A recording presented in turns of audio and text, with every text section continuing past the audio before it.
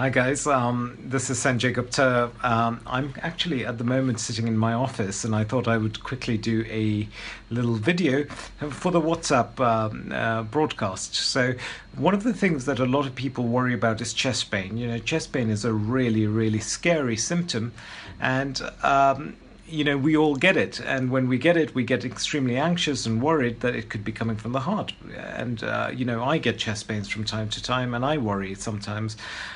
So, whilst it's true to say that if you ever have chest pain, it's always worth getting it checked out. I thought I would try and give you some tips on what makes pain more likely to be from the heart. Chest pain can happen due to a variety of different reasons, okay? It can happen because of the muscles. If you have pain in the muscles, if you've worked your muscles excessively hard, you can get pain. If you have an infection in your chest, that can cause chest pain. If you have gastric issues, that can cause pain. Anxiety can cause chest discomfort, but also the heart can cause chest discomfort. And with the heart, it's a lack of blood to the heart muscle caused by a blockage or a narrowing that could cause the chest discomfort. So how does one go about in our own minds trying to work out whether the pain is due to the heart or something else? And there are some tips that I'd like to share with you, all right? So the first thing is there is a mnemonic that you can use. It's called the OPQRST mnemonic, okay? And the first thing is O. O stands for onset.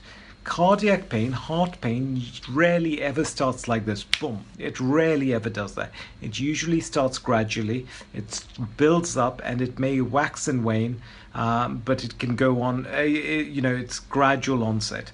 Second thing, P. P is provocation. What brings it on? For the majority of times, cardiac pain is brought on when the heart is doing more. When the heart is asking for more blood, the blood can't get there. So for a lot of people, provocation is walking, exercise.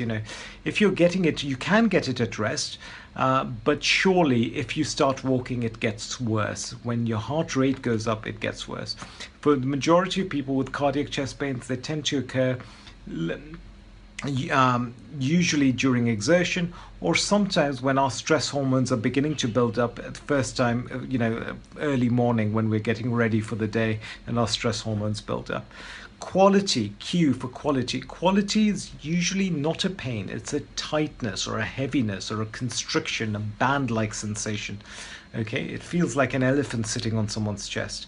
Very rarely will someone say, oh, it's like a knife. It's rarely ever like a knife. Rarely will anyone say it's very sharp. It's always dull, raw. It can be completely like indigestion. So it should never be, you should never think, oh, it's indigestion, it's not cardiac. Cardiac pain can be like indigestion. R is for radiation, okay? Where does it go? A lot of people think it goes down the left arm, but it can go down the right arm. It can go to the back. It can go to the jaw, okay? It's very uncommon for cardiac pain to go above the eyes and below the navel, but it can radiate anywhere other than those places. S, sight. So cardiac discomfort is usually right in the center, okay? It's a gripping discomfort right in the center. It's very unusual for someone to be able to point it and say, oh, it's just there. People can't localize it. They generally say, oh, it's just here, like there. I can't point to it with one finger.